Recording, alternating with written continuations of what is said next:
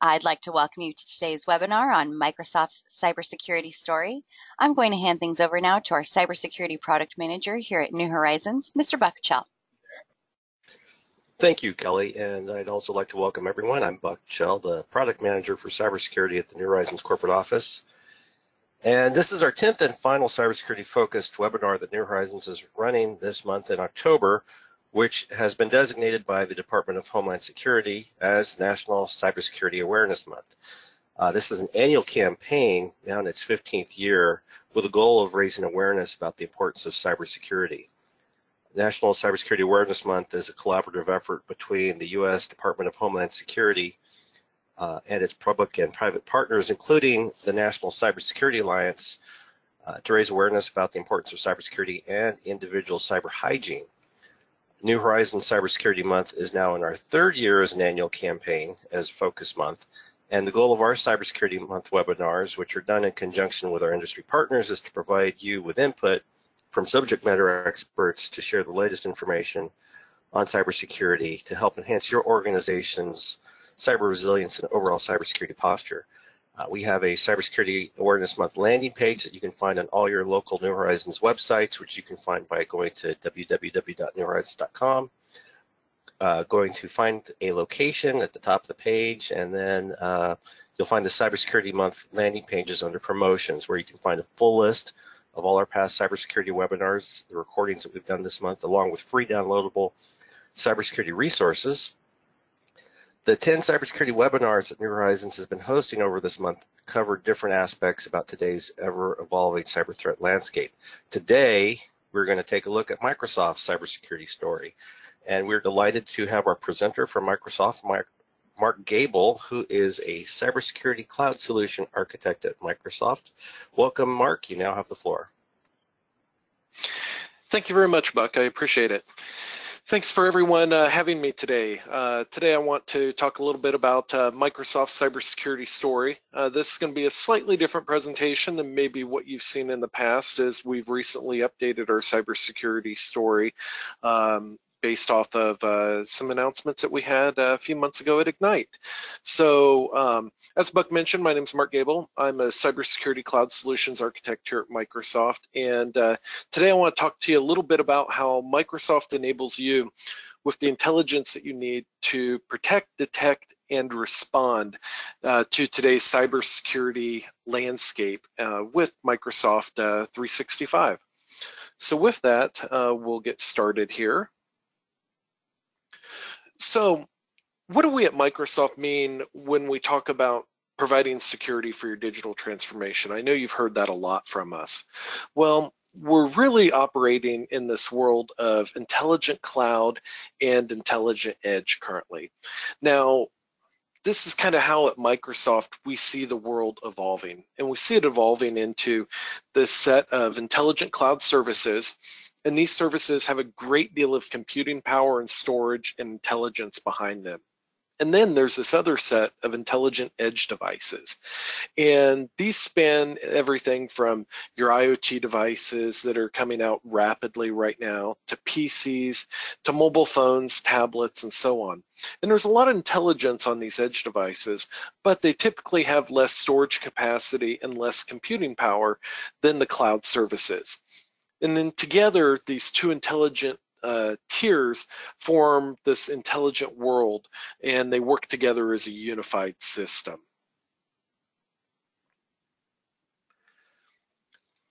So this is the world that many of our customers are moving to with their digital transformation.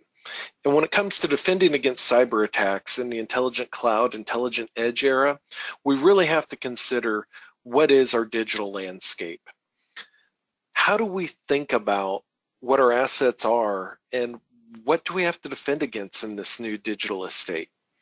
This is a little bit different than how it was about 5 or 10 years ago. IT organizations now are finding themselves responsible for protecting a set of technologies that they might not even own. This can be things like user-owned mobile devices that are used to access your corporate data. It can also include systems and devices that your partners and customers use to access your information. And any one of these points within this digital estate can be a point of vulnerability for your overall estate. And that changes the game when it comes to security. We can no longer draw those perimeters that we used to around our organization. And this is a challenge that we're all struggling nowadays with cybersecurity. And it's a challenge we at Microsoft think that we're in a unique position to be able to help you out with.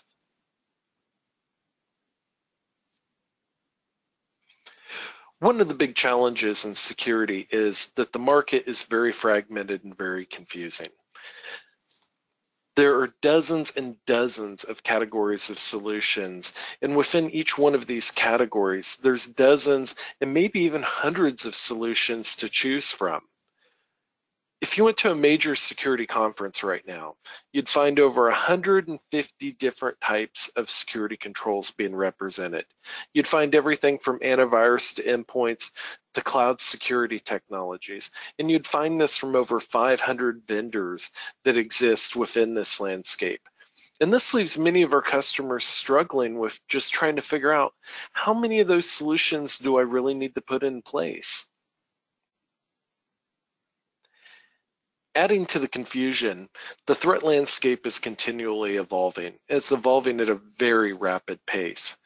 We have a really wide view of this evolution because Microsoft's business spans such a wide array of audiences and technologies. And using that view that we have across these wide array of audiences and technologies, we publish a report every 6 months, and that report is to provide an update on what we've seen across that wide view. And we call this report the Security Intelligence Report. And as we look back across the last couple of years in the report, we have a few macro level trends that we've seen that have stood out. First, identity-based attacks are up 300% this year alone. This is because identity now is the true key to securing any one of those elements in the digital estate diagram that we looked at earlier. You need to be able to know the identity of the person who's trying to access that information or that application or even that device.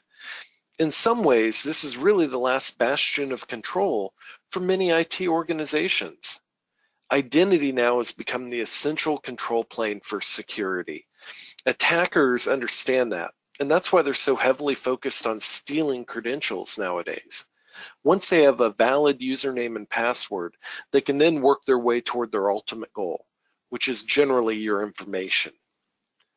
Information is, after all, your most attractive target. We're no longer protecting against the hackers or the script kiddies who launch attacks for fun and notoriety. The attacks you're really protecting against today are now trying to steal something from you for monetary gain. And information's most likely what they're trying to steal from you. Making matters worse, one implication of the new digital state is that information's going to move. It's going to move in and out of those systems that your IT department controls now. What's going to move, that information is going to move onto mobile devices. It's probably going to get emailed to people outside your organization. And it's also going to go to partners and customers. And so what this means, the actual size of your target is actually growing for those attackers. The third trend is that attackers are now heavily using automated tools and other sophisticated methods to help their attacks spread incredibly quickly.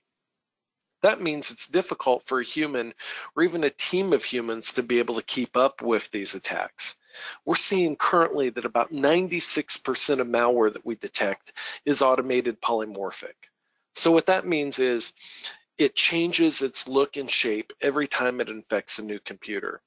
And this means it's escaping a lot of the traditional types of detection with security tools nowadays. And this is just one example of how attackers are using automation. They're using automation in many, many other ways, as we're starting to see. But lastly, many security operations center analysts are finding themselves completely swamped. And this is because they're using more than 60 different security solutions on average. And those solutions aren't integrated with one another. This is why so many of our customers today are telling us that they're experiencing talent shortages. It's already difficult enough to find security talent within today's marketplace, but they're also finding it very difficult to train, hire, and retain good quality security operations analysts and engineers. To help cut through all the confusion and clutter, let's distill this problem down into a few key strategies for success. The number one is that we recommend is to adopt an identity-based protection. This is just absolutely critical as a starting point for a strong defense against today's attacks. The second strategy is that you need to protect information wherever it goes. As documents and email move around inside and outside of your organization, the protection really has to go with it. The third strategy is to detect attacks faster and automate your response. As attackers are out adopting automation for their techniques, you need to make sure that you have automation in your corner also. Prevention is still every bit as important as ever, but even the best protections can be beaten. So this is why we need to be able to quickly detect attacks, and we need to be able to automate our response in order to speed the way that we respond to these types of attacks. And the last strategy here is that you should use tools that integrate the investigation experience for your IT and your security teams, and to try to provide guidance for them. Their time is increasingly a precious resource, and we need to make the most of it. And this is why it's important to utilize tools that integrate the investigation experience across all surfaces that the attack has touched, from the endpoint to the desktop or mobile device to the identity that was actually used for the attack. Being able to look across all those different surfaces and to understand the attack is really important to effectively deal with the attack, especially as these types of attacks get more and more sophisticated. But more importantly, having guidance is also very important, because the techniques for defending are changing on a daily basis. And it's very difficult for your IT and security personnel to keep up with how they should defend against these latest types of attacks. So these are 4 strategies that we think are useful to help focus your energies on your security investments. They are also the way that we focus on our research and development for all of our investments at Microsoft. At Microsoft, as we operate our cloud services for our customers, we really think about our responsibility as even being broader than that. It includes privacy and control, making sure that you have control over your data and that you know what's happening to it. Transparency, that you can achieve so that way you can achieve your compliance objectives that you need to, and that you have the reliability that you can count on for cloud services.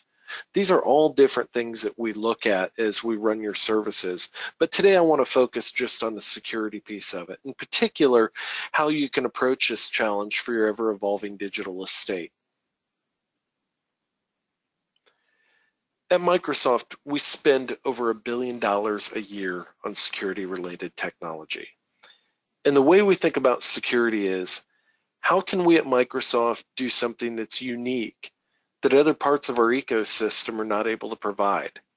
And this is what additional capability of things that we can layer on top of what our partners have already created. So that way we're helping fill gaps that may exist out there from a security standpoint. And this really shows up in 3 different areas. And those areas are intelligence, platform, and partners. The centerpiece of our investment in intelligence is what we call the Microsoft Intelligent Security Graph. And this is how we describe the way that we synthesize the vast amount of data that we receive from a huge variety of sources. For an example, we view over 400 billion emails that get analyzed by our Outlook.com and our Office 365 services every month. 1.2 billion devices get scanned every month by Windows Defender. That gives us a great deal of signal into what's going on at our endpoints. And where are the attacks and what do they look like these days?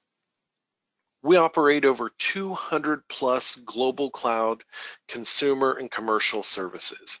Everything from Outlook.com to Xbox.live to Office 365 to Azure and so on. And with all of those services, we have a tremendous amount of surface area that we have to defend against ourselves. And so do our customers. Enterprise security from Microsoft is employed by over 90% of the Fortune 500. And so we see attacks more than other companies see on a given basis because of that really large security area that we have. We also get a lot of information from having to defend against those attacks. 750 million plus Azure user accounts give us a tremendous insight on how the people authenticate against Azure. And that combined with the 450 billion monthly authentications that we do with Azure Active Directory and Microsoft accounts really give us some tremendous insight into what normal behavior looks like when it comes to sign-in authentications, and more importantly, what abnormal behavior looks like. We can learn a lot about defending that very important control point, your identity, by just looking across this massive data set that we're starting to collect. Bing also scans about 18 billion web pages every month. So this gives us great insight into what people are doing with web scripting technologies, and also when it comes to attacks and phishing campaigns. On top of all this, we layer shared threat data that we receive from our partners and from the researchers here at Microsoft that are part of our 3,500 plus people that work full-time on security at Microsoft.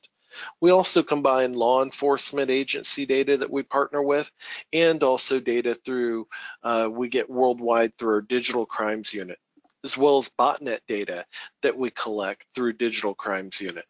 All of this intelligence is what makes up what we call our intelligence security graph. And if you're like me, you're probably wondering, why did we call it a graph? Well, we call it a graph because it's really important that we connect these individual pieces of data so that way these signals are just not individual points of information. The graph brings them together as something that we can draw patterns across. And this allows us to learn from one point of data and then use that information we've learned to influence how we interpret another point of data. So the intelligence security graph is really something that we're very, very heavily invested at here at Microsoft. And it's something that we feel is very unique to us in this industry.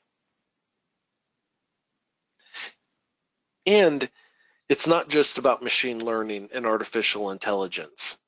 Those are important and, of course, central to our efforts, but it's also about people and the experts at Microsoft to interpret this data and do the investigative work on incidents that only humans can do. Those security experts are in what we call our Cyber Defense Operations Center. They defend all of our services, such as Azure and Office 365, on behalf of our customers. But they also have an important role as they defend Microsoft's IT infrastructure on behalf of Microsoft. So they protect both sides of the coin here. They protect all of our services and they protect our own infrastructure. And so what we did for this important role that they're doing, we've combined them into the same building with our digital crimes unit we mentioned earlier. And that way, all of our human brain power can work together on some of these tough security problems that we have. We believe that we have best-in-class operational security. We can provide continued advance, and continually to advance the state of the art by performing these operations on a daily basis. And we share that information and intelligence that we have with our customers through both in the form of information of how we do it and how you might structure your own operations. But we also share that information as we continually involve the Microsoft Intelligence Security Graph so that everyone can benefit from that. So that's the intelligent piece of our investment, and it informs everything that we do in these other two areas we're going to talk about. So let's go dig into the platform piece now.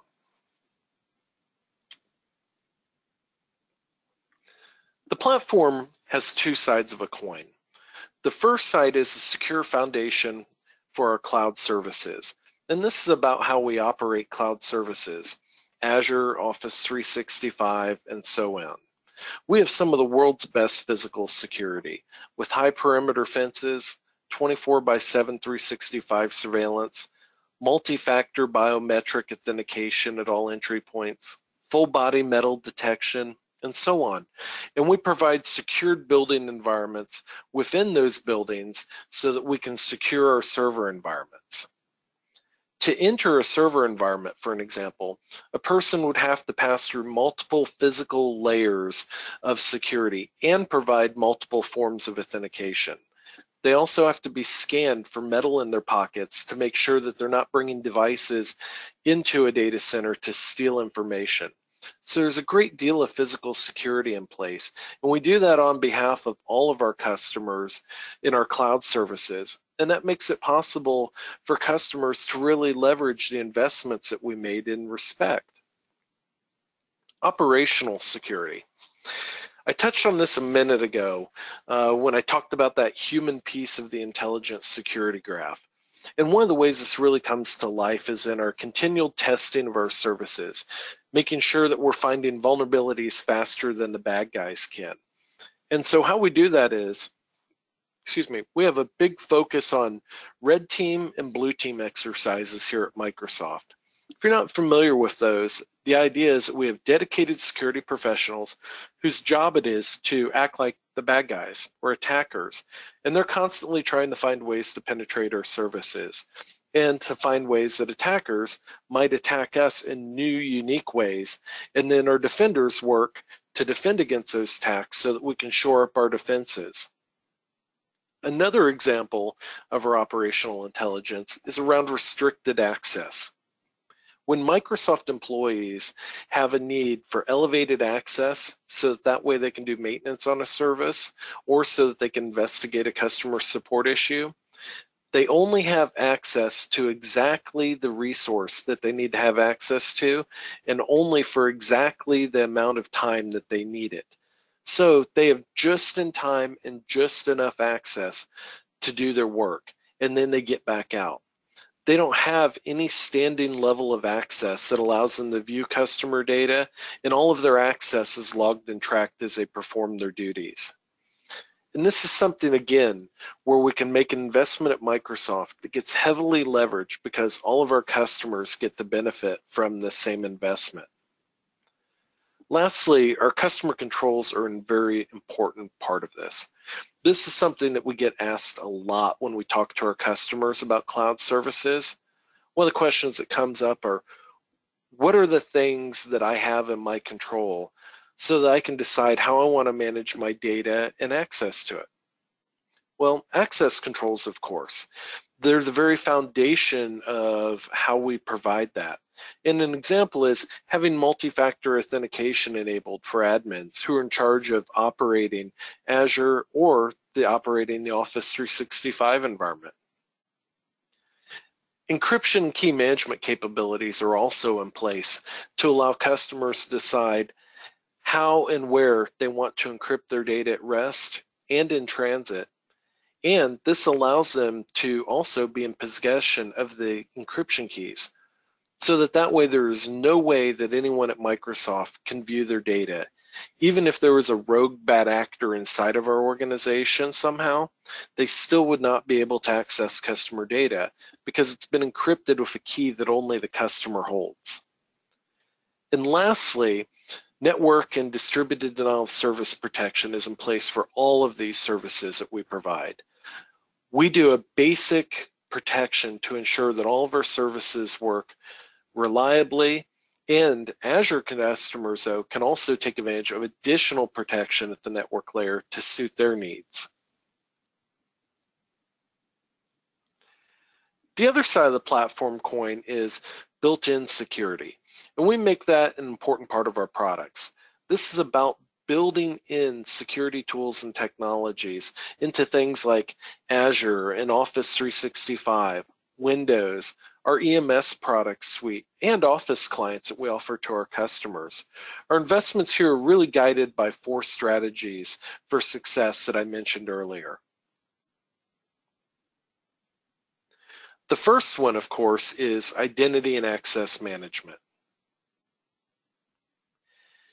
In identity and access management, the basic question is, how much control do you really have over access? Also, can those access control policies change depending upon conditions? So for an example, I might be a trustworthy employee of Microsoft today, and I might be able to access certain sensitive information. But tomorrow I might be a slightly less trustworthy employee, and you might not want me to have access to that same information. So can your access control policies adapt to those types of changing conditions? Can you make decisions on the fly?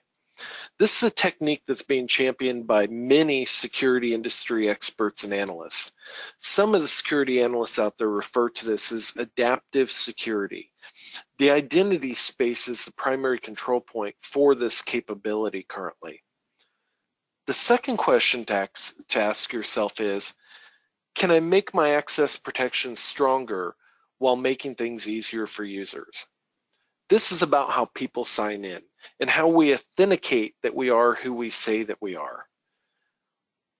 We find that across all of our analytics, as we look at all of those 450 billion authentications that we process every month, that proper authentication of username and password is just not a very good predictor of a genuine person being authenticated. In other words, just knowing the username and password doesn't really prove who I say that I am. And then lastly, we ask, how do you protect your user credentials?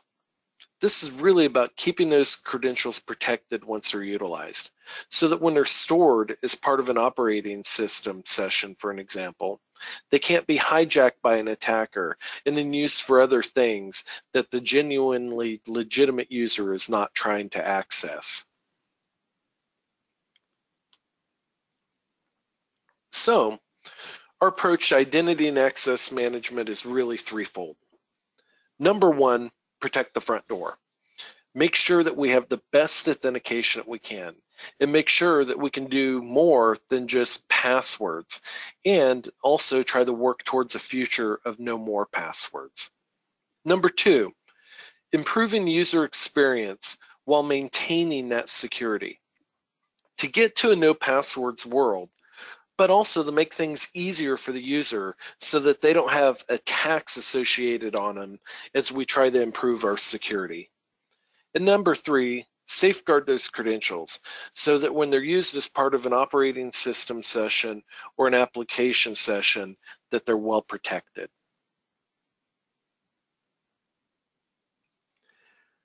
One of the really important concepts that we talk about here is the one I touched on earlier.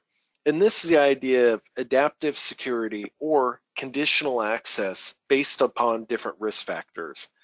The way that we build this up for our customers and technologies is with this approach here.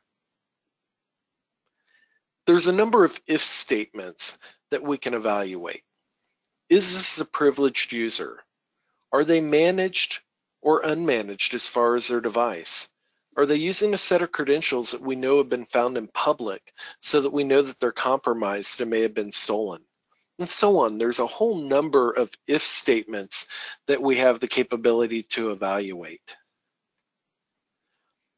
And then what we do is every day we collect over 10 terabytes of information here at Microsoft as we operate our services.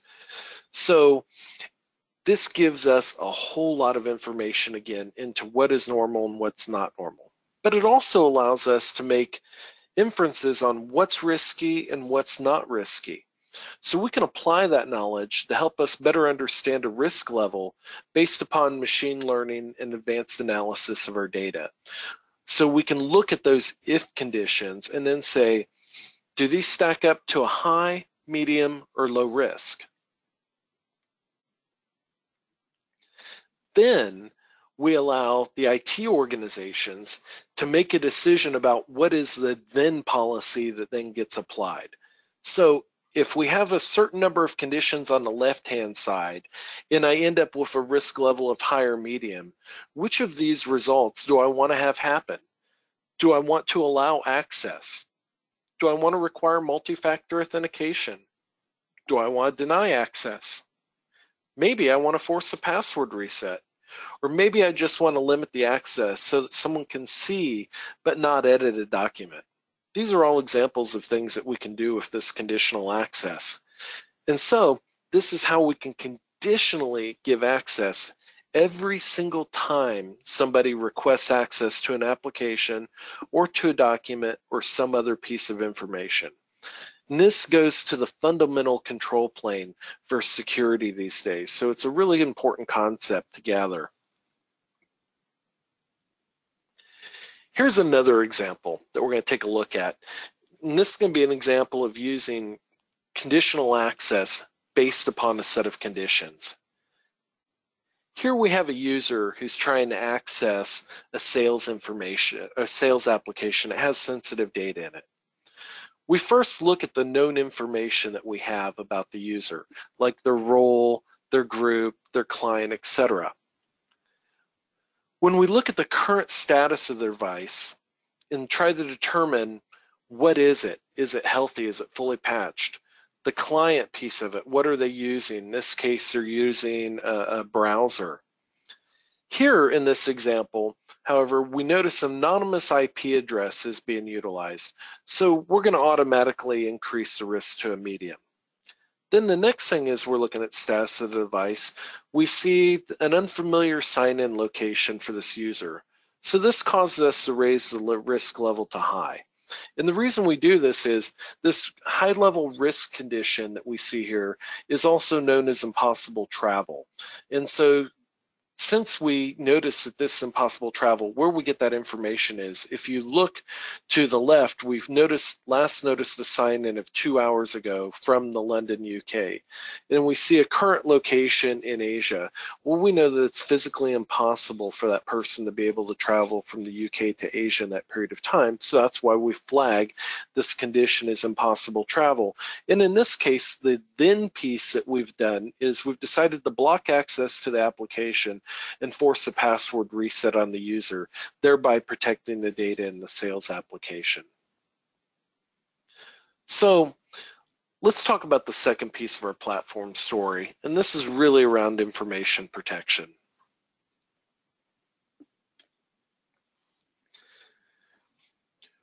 Remember, this is about protecting information wherever it goes. And so the question for our customers is, do you have a strategy for protecting and managing your sensitive information? Do you know where all of your sensitive data resides? Now, this seems like a very simple question, but trust me, it's a very complex issue for many organizations, no matter what size they are. And trying to understand, where is all of our information that is sensitive? Where's it located at? This can be a huge project upon its own. I've been part of many of these projects in the past. So that leads us to the second question of, do you have control of the data as it travels both inside and outside of your organization? So when it gets shared with customers and partners via email or on SharePoint sites or other online services, or when it goes onto someone's mobile device. And lastly, are you using multiple solutions to classify, label, and protect sensitive information? We find that many of our customers are, and that this is a disjointed set of solutions that don't work well together for a common solution. Our approach at Microsoft is to detect and classify sensitive information. This is really about understanding where sensitive information is located at.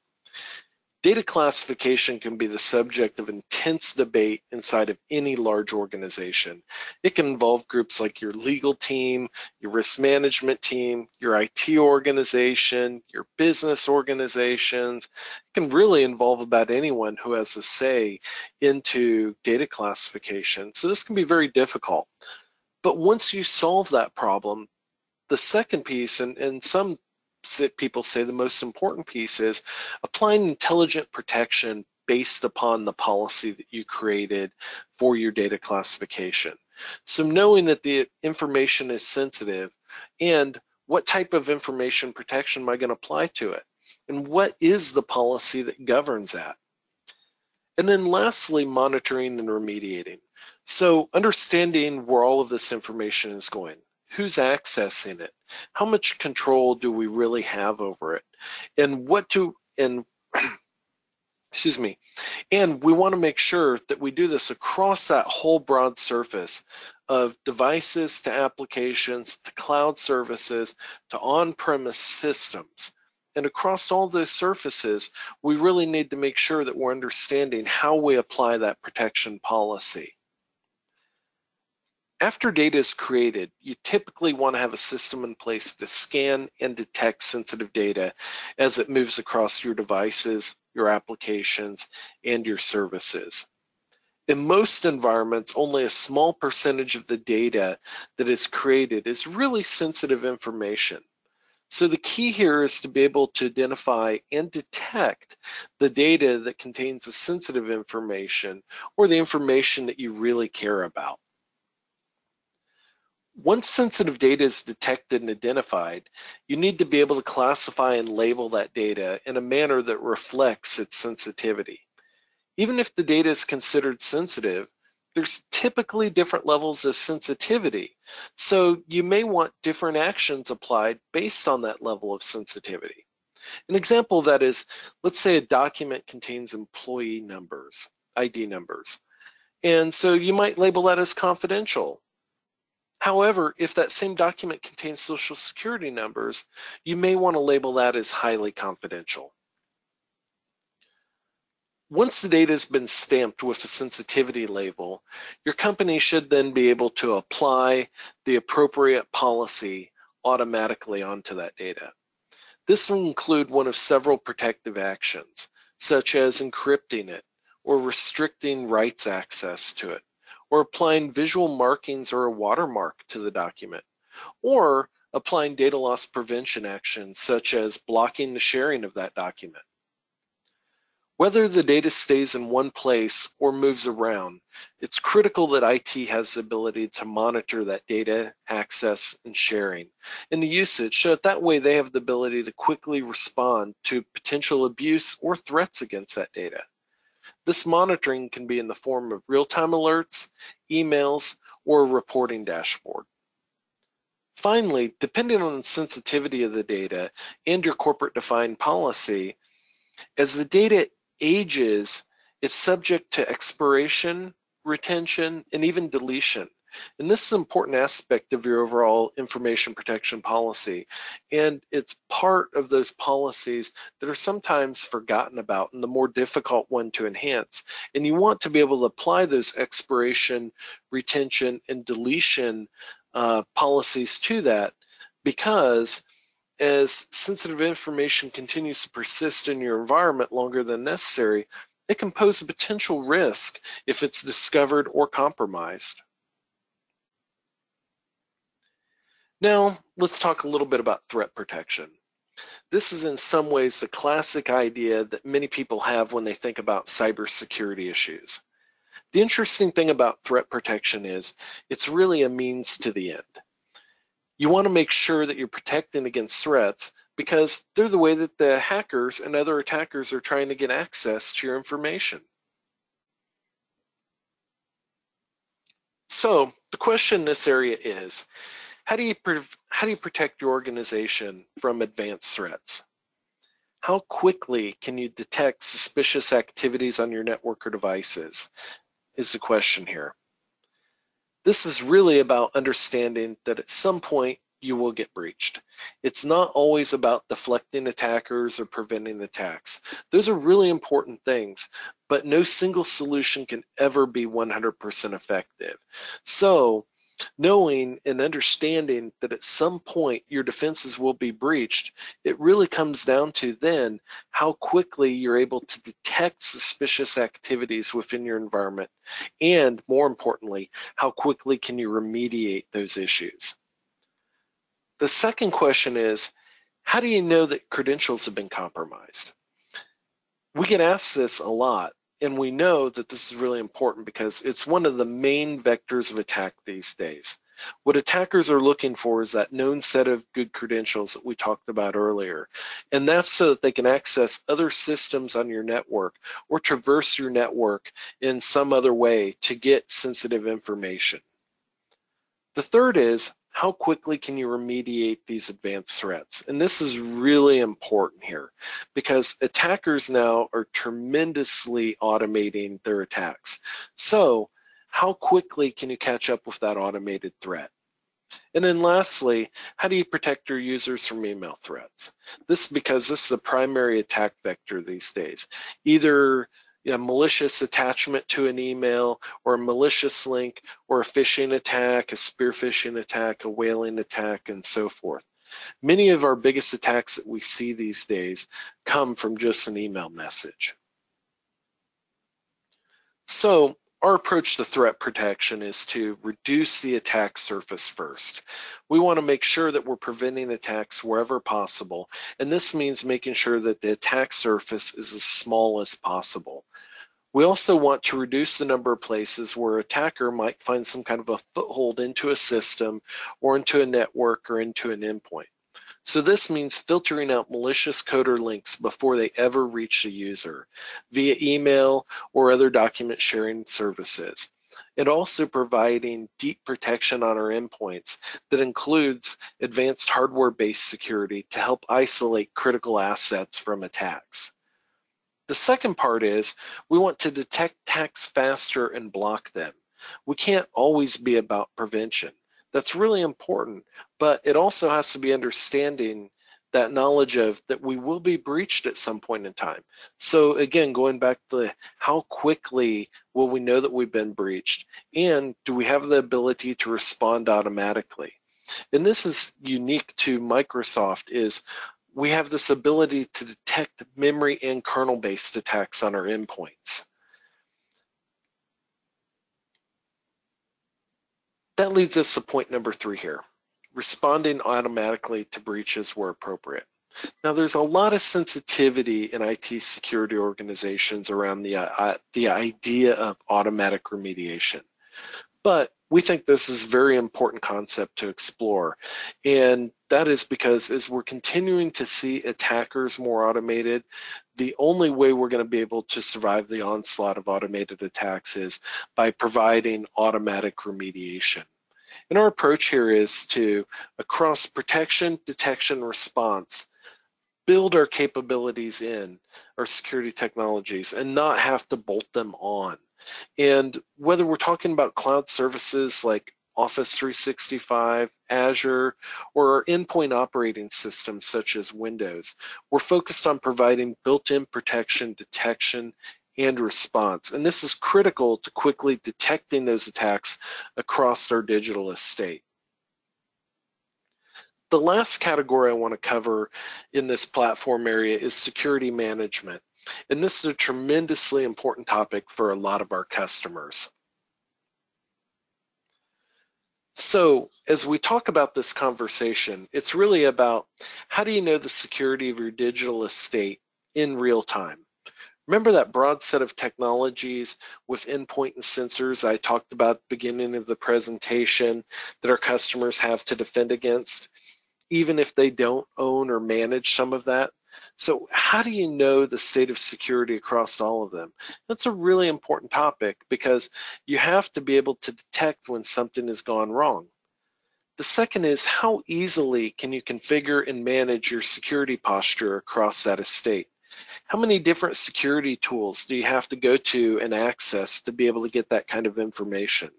How quickly can you get that done utilizing those multiple tools? You need to have be able to treat your security operations center personnel's time, because again, we talked about what a valuable resource they are and how difficult they are to hire, and that they're stretched so thin these days. And lastly, how do we proactively improve our security practices so that over time we know that they're getting better? And this is something that we think is really important for us, and this is something that we think we can help our customers out with. So our approach here is to really provide visibility. That's the ability to be able to see the security across that digital estate in real time. Control is the ability to make those policy configurations easily, quickly, and also coherently, most importantly, across all of those different layers of your digital estate. Then we can provide guidance that helps the security operations personnel know what to do next. A lot of times, security operations personnel will say, hey, this alert just arrived. I'm not sure what it means, and I'm not really sure what to do next. This is a common question that a lot of responders have when they see alerts coming in on the digital estate. We have to do this across a really broad surface area. We have to do this from our devices and our digital estate to our applications and to all the data it touches and the infrastructure itself. So this is a lot of information. And the way that I like to bring it back together is to have our customers consider a different approach. Is there a way that we can reevaluate your IT security portfolio to reduce the number of solution vendors that you have to source products from? Is there a way that we can use built-in protection so that they have less to deploy and fewer agents to manage? This is a big challenge with all those 60+ security technologies that are out there, deploying, keeping those up to date, and managing them. Is there a way that we can speed up response by utilizing tools that integrate detection and exploration across the full surface area of devices and identity protection?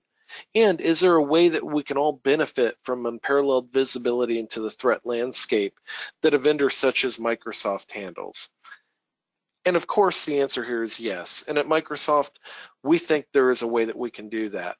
And we think we can do that with these 4 points that you can see above. We can help you reduce the number of solution providers by providing you with Microsoft 365. Microsoft 365 is a package that provides all these capabilities that we just talked about into one package. We think that it can help you by utilizing built-in protection into things like Windows or into Azure or into Office 365. So you don't have to deploy quite so many different solutions and manage all of those agents. We think that it can help you speed up your response by giving you the tools that you need to integrate across all of those different pieces of your digital estate, and that we can provide you with visibility into the threat landscape that comes as part of the intelligent security graph that powers all of those solutions that we just talked about. They all dip into the intelligent security graph, and they all get smarter and better at protecting as a result of it. So to bring this all together, here's where Microsoft has invested across the 4 areas of identity and access management, information protection, threat protection, and security management. We put a tremendous amount of investment into these areas, and it shows up broadly across these array of products and features. Our identity access management tools enable you to take identity management-based approach to security and to establish those conditional access policies we talked about earlier. Our information protection solutions help you apply protection to that information and keep it as it travels around both inside and outside your organization. And our threat protection capabilities are built into the platform so that you can strengthen both your pre-breach protection and with deep capabilities across email, collaboration services, and endpoint, including hardware-based attacks and post-breach detections into things like memory and kernel-based protection and automated response. Let's take a look at the M365 Identity and Access Management Solutions. Here you can see we have Azure Active Directory that protects against the infrastructure, the identity, the apps and data area, and the devices. We have our Windows Hello and our Credential Guard technology that help protect against the devices. With M365 Information Protection Solutions, we can provide a comprehensive protection of sensitive data across devices, cloud services, and on-premise devices. And how we do that is with the devices, we have Windows Information Protection. Under Office 365, we have Office 365 Data Loss Prevention, Office 365 Advanced Data Governance, Office 365 Cloud App Security, Azure Information Protection, and then when we get over to the cloud services and the SaaS area, we have Azure Information Protection and Microsoft Cloud App Security. When we look at M365 threat protection solutions, what we have here is we have Azure Security Center helping protect against the infrastructure. With identity, we have Azure Advanced Threat Protection. We also have Azure Security Center, Azure Active Directory, and Microsoft Cloud App Security. Under the apps and data area, we have Office 365 Advanced Threat Protection, Exchange Online Protection, Office 365 Threat Intelligence, along with Microsoft Cloud App Security. On devices, we have Windows Defender Advanced Threat Protection. We also provide advanced security through simplified and intelligent security management. And how we do that, we have the Windows Defender Security Center for the devices. Under apps and data, we have Office 365 Security and Compliance Center and Microsoft Cloud App Security. And on the infrastructure, we have the Azure Security Center. And all of these devices and dashboards are powered by the intelligent security graph in the back end. So that's the platform piece of our investments. Now let's dig into the third area here, partners. And this is not only about how we partner with our peers in the industry that provide other security tools, but also how we work with industry alliances and we work with government and law enforcement agencies around the world. And this is somewhat unique to the way Microsoft thinks about its partnership.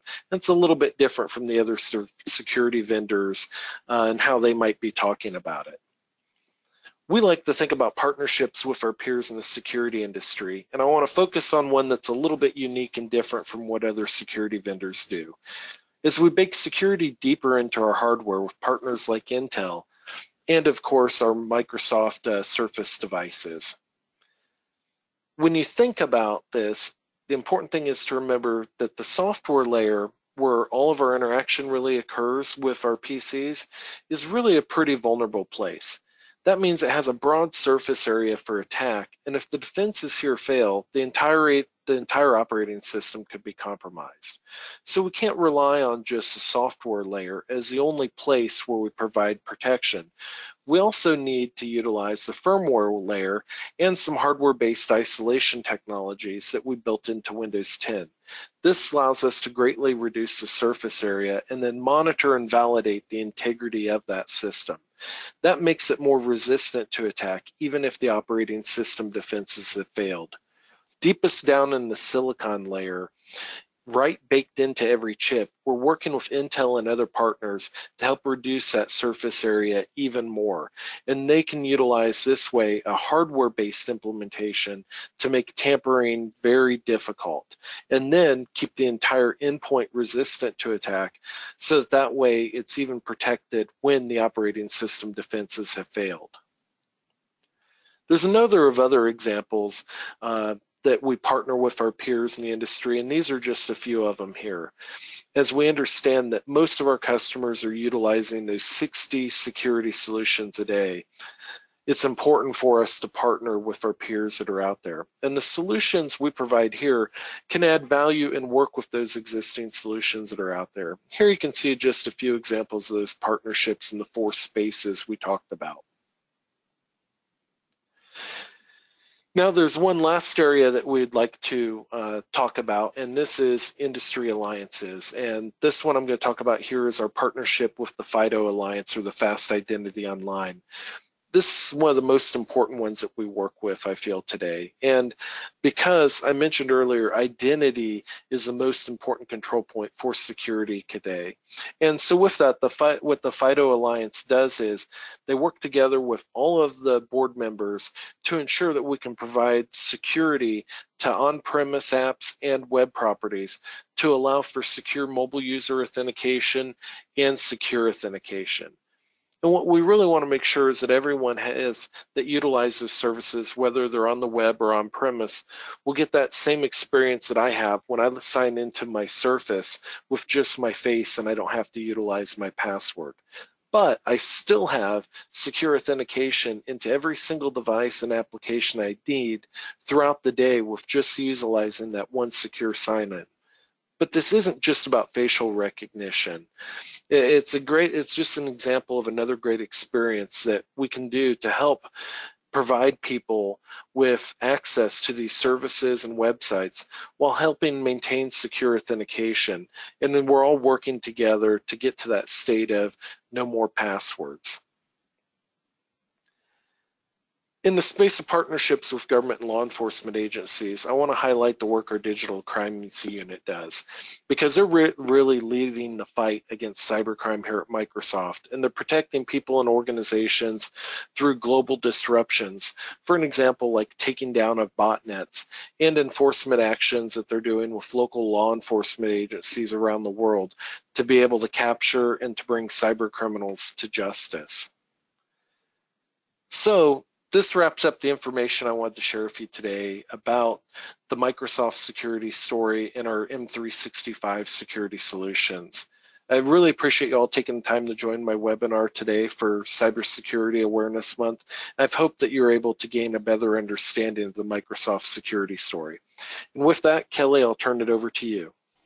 Thank you so much, Mark. And before I speak to this slide here, if anyone has any questions, I know we're getting to the top of the hour, but feel free to type those in and we will try and address those as quickly as possible.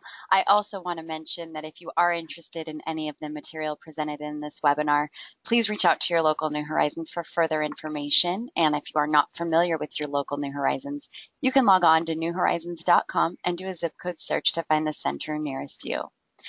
Also, a reminder that this session is being recorded and you will receive a link to view the session recording along with a PDF of the PowerPoint presentation later today. And at this time, please feel free to type those questions in while I speak to this slide and we will address those over audio. So want to let you guys know that we are so excited to present to you two keynote speakers coming up in November who will be sharing their stories with us. The first speaker we will hear from is National Security Strategist, Mr. Eric O'Neill. And Eric will be sharing his story of how he brought down the most prolific spy in U.S. history and became the subject of the film Breach, in which Ryan Phillippe portrayed him. His story is an exciting one, and we cannot wait to hear him tell it next Wednesday, November 7th. Our second keynote speaker is Mr. Dan Goods. Dan is a visual strategist for NASA's Jet Propulsion Laboratory. He leads a team that is revolutionizing how NASA thinks and is always looking at things with a new perspective. He is passionate about creating moments in people's lives where they are reminded of the gift and privilege of being alive. And on Wednesday, November 14th, Dan will be joining us to discuss how you can include creativity in everything you do, from interactions with those around you to your career.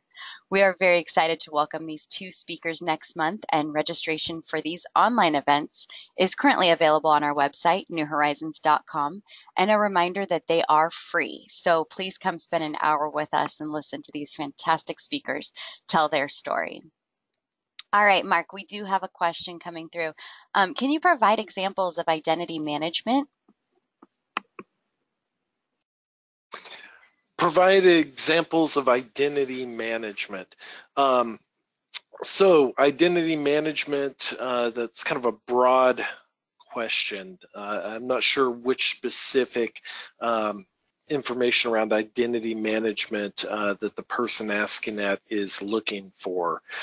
We talked a little bit about around conditional access and how we can manage access around those identities. Identity management can also be used in Azure Active Directory to provide authentication into over 1,000 different applications, whether those be SaaS or PaaS applications out on the web to, again, help prevent that tax that's sometimes associated with being able to authenticate to multiple different applications using a single sign-on. All right, yeah, it says they're looking for solutions. That was a follow-up. So solutions in that there's many solutions that are out there that are available. There's actually hundreds of solutions that are available through some of our partners that are out there in the organization. Our own solution is utilizing Azure Active Directory that would then allow you to manage the identities of your people within your own organization, but then also help you manage those identities to those 1,000+ applications that are out there that are either SaaS or PaaS that you want to authenticate with using the single directory. All right, and it looks like that's going to conclude today's questions and webinars. I'm sorry we went over a little bit, but Mark, thank you so much for joining us and speaking on behalf of Microsoft and New Horizons. Thank you, Kelly, and thank you everyone for joining today. I really appreciate getting the chance to speak with you. All right. Thanks so much, everyone. If you missed any of our past cybersecurity awareness webinars for this month, you can access those recordings on our website at newhorizons.com under our webinar archive library. Thanks so much, everyone. I hope you have a great rest of the day. You may now log off. Have a great day.